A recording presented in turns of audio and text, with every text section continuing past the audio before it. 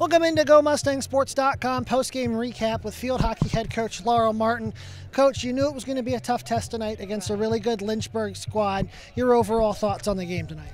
Well, I mean, they're a very strong team, and they showed their athleticism and their speed, and they came up with the win. They did a good job.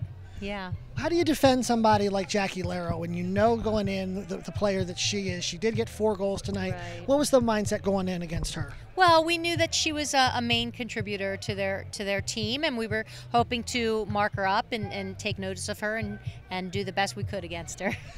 Kelsey had a fantastic night. 20 saves, kept your team in the game. Your overall thoughts on Kelsey's effort tonight? Well, Kelsey is just, as one of the captains on our team, she's really coming along. She's making the big saves, and I just continue to see her improve as the season goes on, so I look forward to seeing more of her good saves. Yeah, you've had 10 games so far. Now you start conference play on Saturday. Your thoughts as you begin conference play, the second season of sorts? Yeah. So at this point in stage, we're trying to take everything that we learned from these previous games and take all of the good things and compile them into one big effort and take on Arcadia and get a win under our belt. All right, well, you have them at home on Saturday, so fans, if you can't be here in person, starts at 1 o'clock. If you can't be here, join us at GoMustangSports.com. For Coach Martin, I'm Paul Taylor. Thanks so much for tuning in tonight, and until Saturday.